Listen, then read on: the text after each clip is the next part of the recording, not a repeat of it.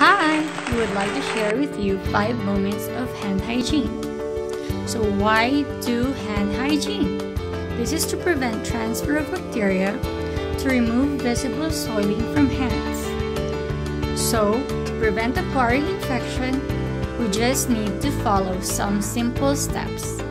Here's how. Listen carefully.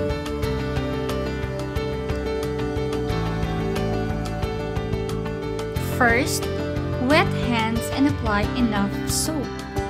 Rub hands palm to palm, then right palm over left dorsum with interfaced finger and vice versa. Then palm to palm, finger to finger interfaced.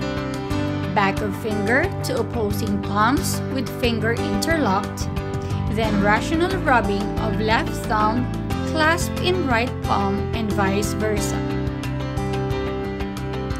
Rational rubbing backwards and forwards with clasped finger or right hand in left palm and vice versa.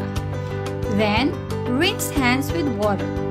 Dry thoroughly with a single-use towel. Now, you're ready for your first work. So, when do we do this?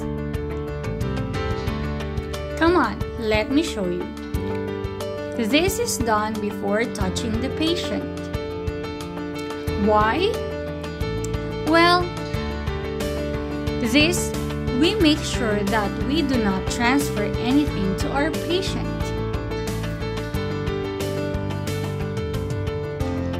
By this way, they will stay protected from our environment. Then, we do this also after touching the patient.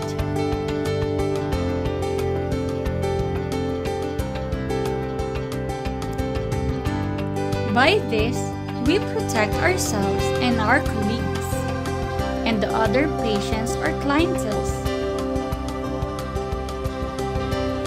For extra safety or protection, it is better to wear PPE or personal protective equipment, especially for contact precaution patient.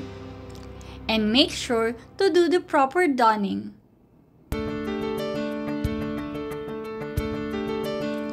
So, we do hand rub or hand washing after body fluid exposure risk.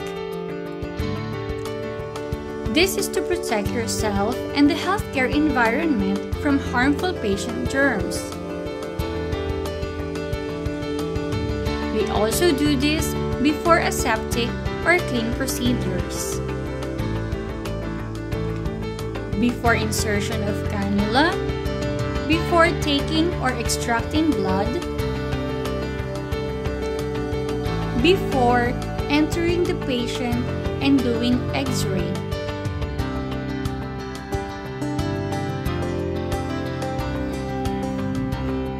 Last, we do this after touching patient's surroundings.